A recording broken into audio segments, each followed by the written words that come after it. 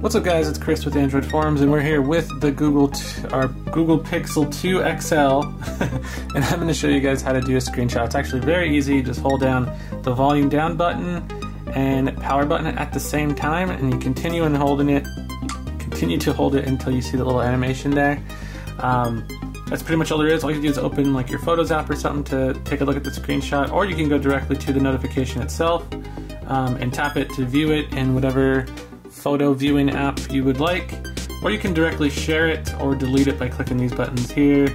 Sharing it will pull up a list of applications as well as some direct contacts inside the various applications, and yeah, tapping those will just open it inside of either one of those apps or that contact and allow you to share it through there. So it's actually pretty simple.